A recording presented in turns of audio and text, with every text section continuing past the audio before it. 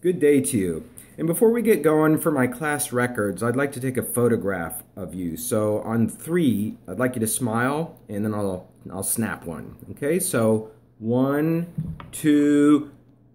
Yeah, I don't have a camera in my hands, but you were prepared to smile, right?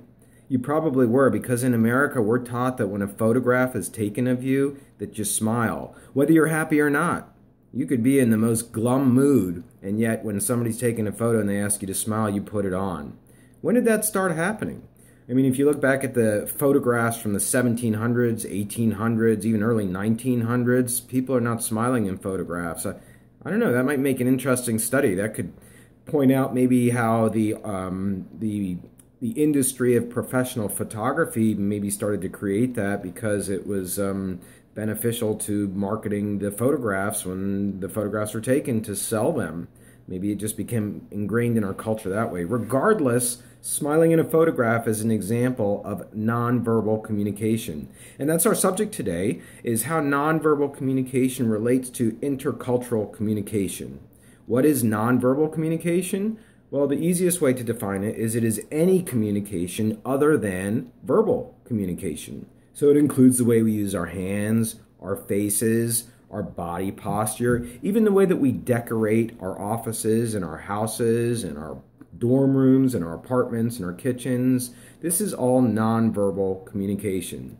And sometimes nonverbal communication is intentional. That means you're trying to give off a sign to somebody else that you're upset or happy or you're in agreement with them. Other times it's unintentional. It's giving away things that maybe you're not intending to give away, like that you're not telling the truth when you're not looking somebody in the eye.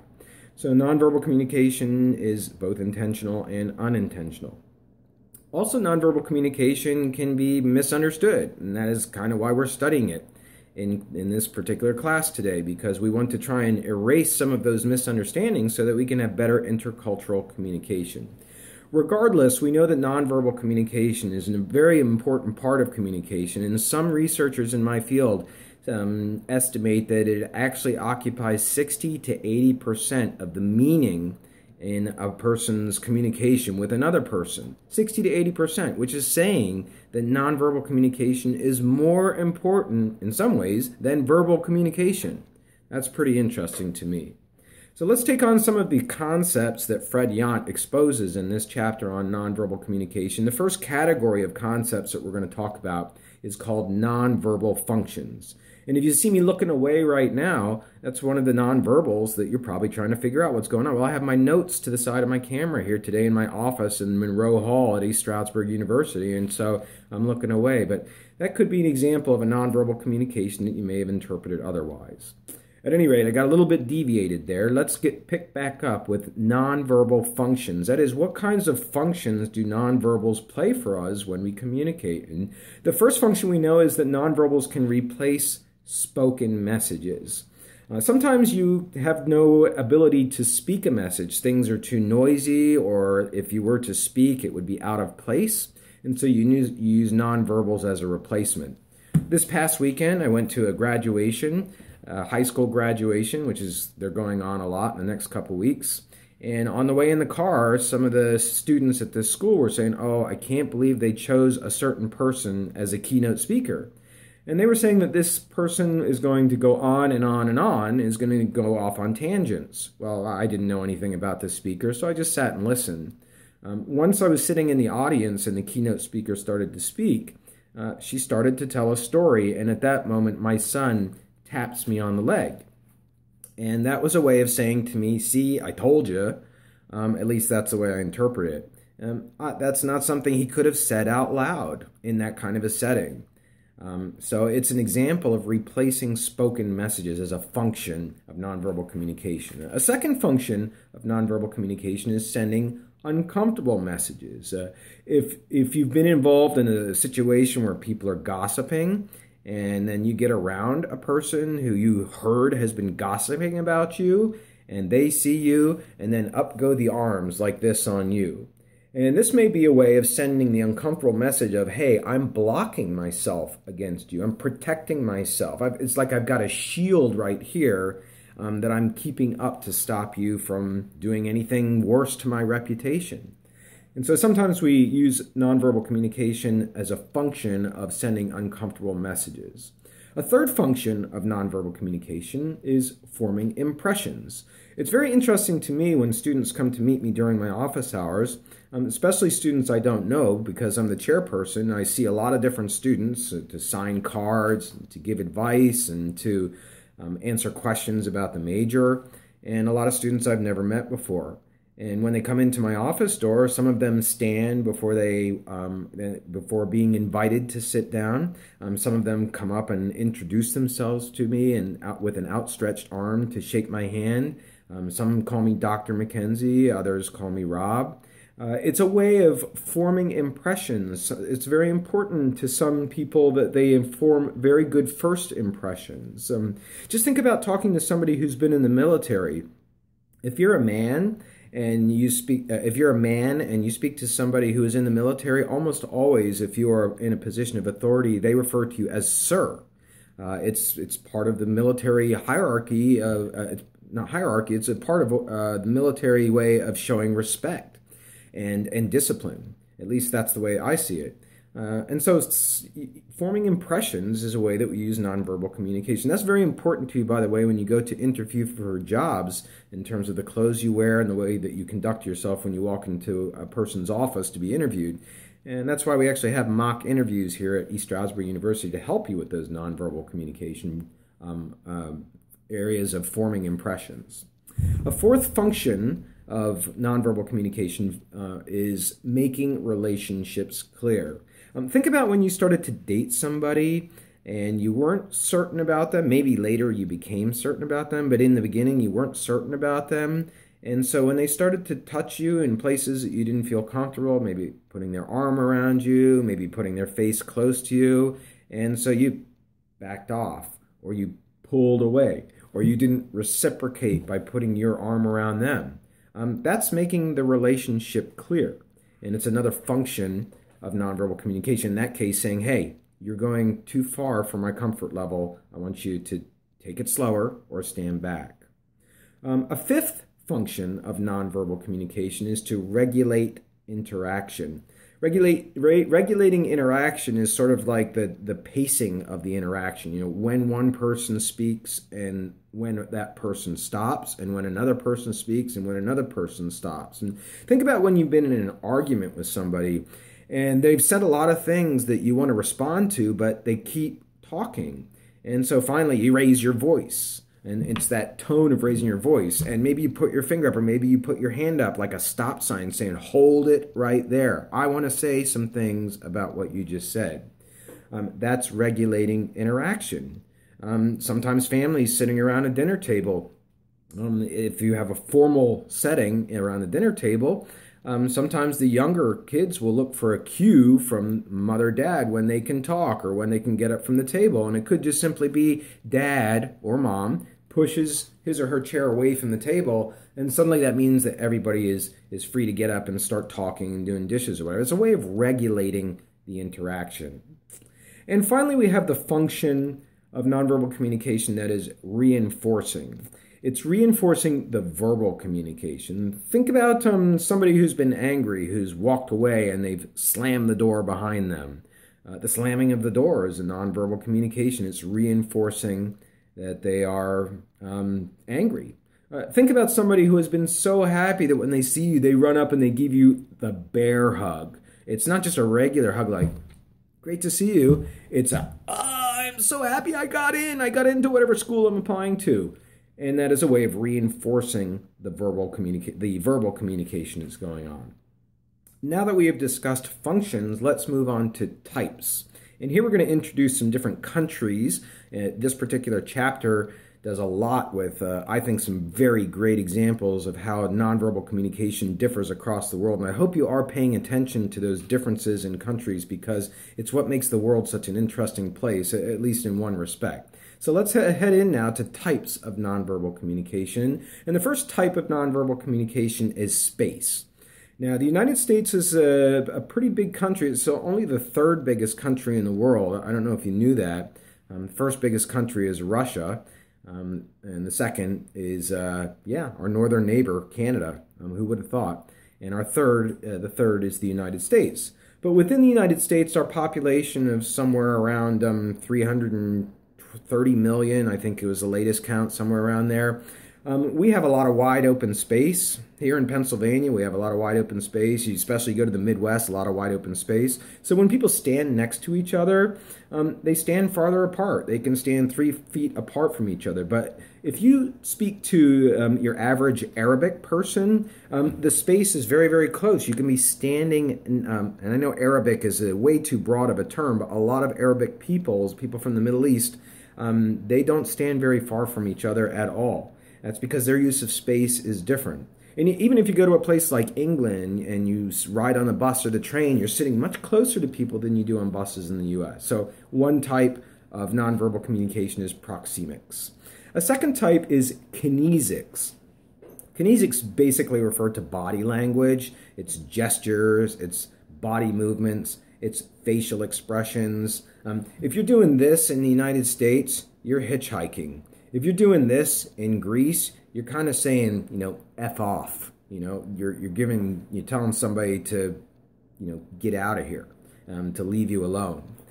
It's an example of how body movements and body and facial expressions and gestures can be interpreted very, very differently between cultures. And that's kinesics. It's about how you use your face. Even the smiling example that I started class off with today. To smile in Japan for a photograph is seen as inappropriate. It doesn't capture sort of your neutral persona.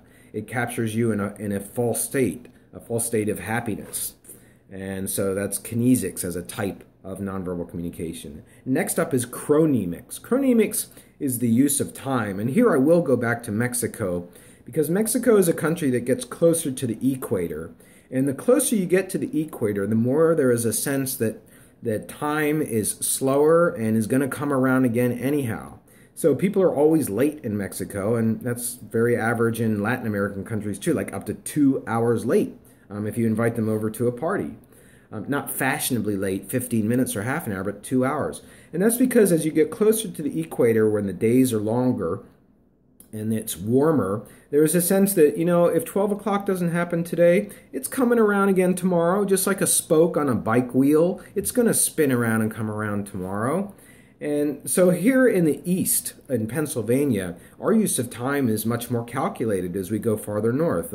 Our days are planned from morning till night, a lot of us anyhow, and we feel that we're trying to squeeze things in. It's a very different feeling in Mexico. There's mañana. That's where that saying comes from. Mañana, tomorrow. There's always tomorrow because of their sense of chronemics, or the use of time. Next up is as a type of nonverbal communication, is paralanguage, and that's the voice and the use of the tone in your voice. And even though I introduced that term, paralanguage, was to try to stress the importance of that term, to make it stand out to you. I'm using my nonverbal communication, the tone of my voice, to suggest to you, here's a word that I want you to remember when I give the definition in the example. Next up is the type of communication that is known as silence.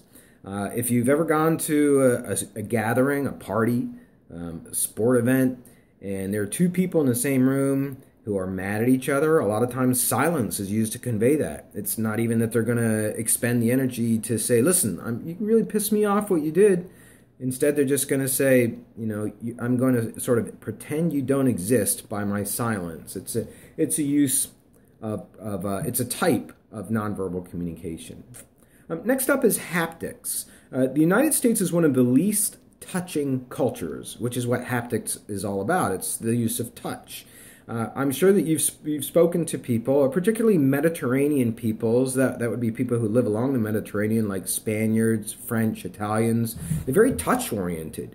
When you talk to them, they're touching you often on your arm and your shoulder area, and not your head, not your chest, not your stomach. They're touching you on your arm. That's seen as a very appropriate way for Mediterranean peoples to speak, to get your attention, to touch you. In the United States, we don't tend to do that unless we are perceiving that we want to get intimate with somebody, or that we already have a kind of an intimate relationship with a person. Not necessarily meaning romantic, but we know them very well. Next up as a type of communication is what is known as artifactual communication. And that is the way that we arrange objects around us to communicate things. It's artifactual communication. For example, behind me, some of you may recognize the photo of Keith Richards. Many may not. He's very long in the tooth now, even though the Stones are on tour, but he's a guitarist for the Stones. And I want people to know when they come into my office that not only do I really like the Rolling Stones, but my favorite guy in the band is Keith Richards.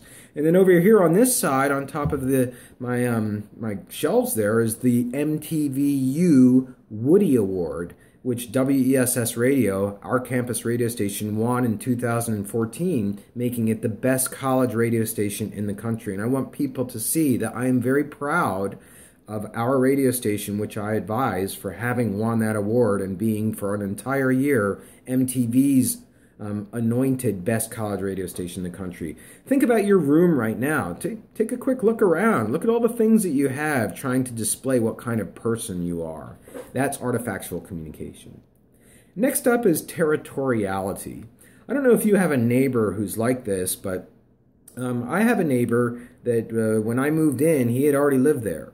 And when I moved in, I built my house. So he had all this land next to him. And it took him a while, but he kept sort of mowing parts of my land.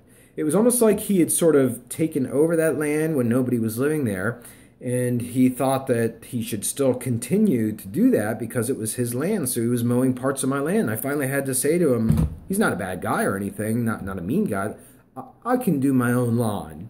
That's territoriality. And we do that all the time. When you go to an event, a dinner, and there's a good seat available, and you put your sweater down to save space for somebody else, it's using territoriality. It's saying this space is mine and not yours.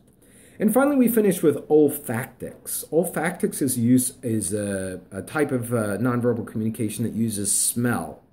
We don't know a lot about olfactics, but we do know that certain cultures, for example, the ancient Romans, use smell to communicate a sense of well-being and prestige in some cases. And the Romans used roses. They were very in love with roses, and you would always find roses indoors. And of course, roses have a very special smell to them.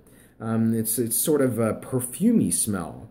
As compared to a fragrance. There's sort of a more an elitist feeling to it.